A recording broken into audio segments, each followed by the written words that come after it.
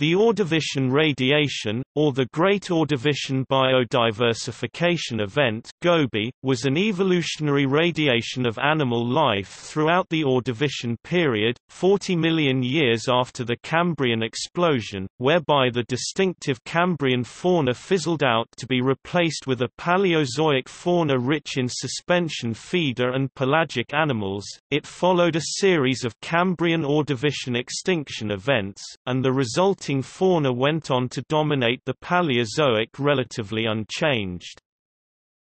Marine diversity increased to levels typical of the Paleozoic, and morphological disparity was similar to today's. The diversity increase was neither global nor instantaneous, it happened at different times in different places. Consequently, there is unlikely to be a simple or straightforward explanation for the event. The interplay of many geological and ecological factors likely produced the diversification.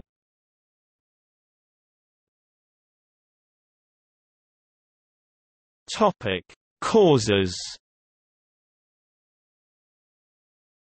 Possible causes include changes in paleogeography or tectonic activity, as well as a modified nutrient supply.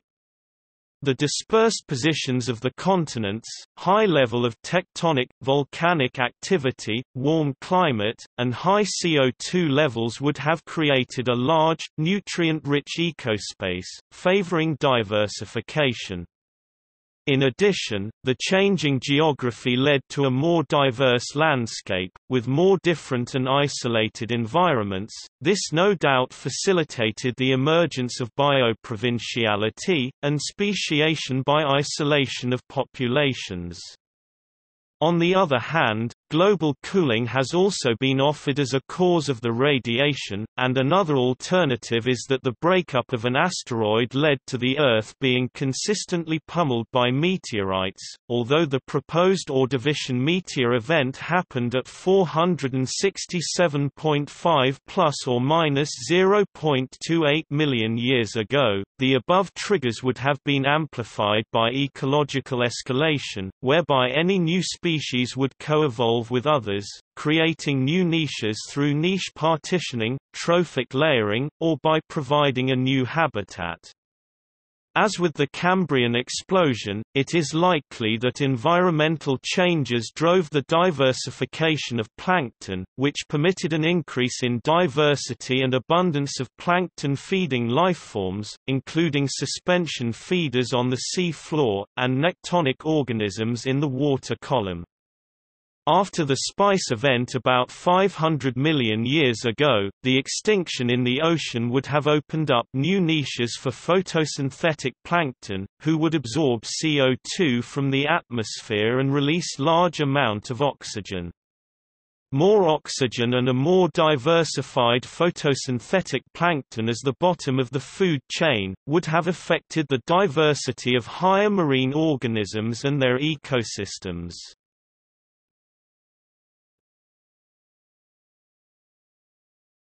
Topic: Effects.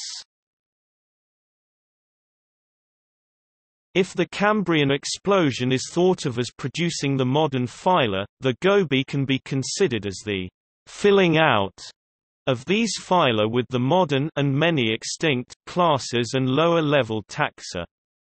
The GOBI is considered to be one of the most potent speciation events of the Phanerozoic era, increasing global diversity severalfold. Notable taxonomic diversity explosions during this period include that of articulated brachiopods, gastropods, and bivalves. Taxonomic diversity increased manifold, the total number of marine orders doubled, and families tripled.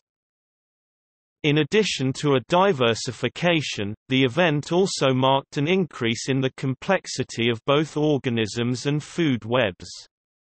Taxa began to have localized ranges, with different faunas at different parts of the globe. Communities in reefs and deeper water began to take on a character of their own, becoming more clearly distinct from other marine ecosystems. And as ecosystems became more diverse, with more species being squeezed into the food web, a more complex tangle of ecological interactions resulted, promoting strategies such as ecological tiering. The global fauna that emerged during the Gobi went on to be remarkably stable until the catastrophic end Permian extinction and the ensuing Mesozoic marine revolution. The Acritarch record, the majority of acritarches were probably marine algae, displays the Ordovician radiation beautifully. Both diversity and disparity peaked in the Middle Ordovician. The warm waters and high sea level, which had been rising steadily since the early Cambrian, permitted large numbers of phytoplankton to prosper. The accompanying diversification of the phytoplankton may have caused an accompanying radiation of zooplankton and suspension feeders. The planktonic realm was invaded as never before, with several invertebrate lineages colonizing the open waters and initiating new food chains at the end of the Cambrian into the early Ordovician.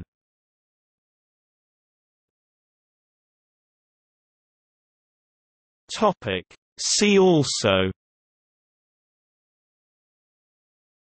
Cambrian explosion, evolutionary fauna, Mesozoic-Cenozoic radiation.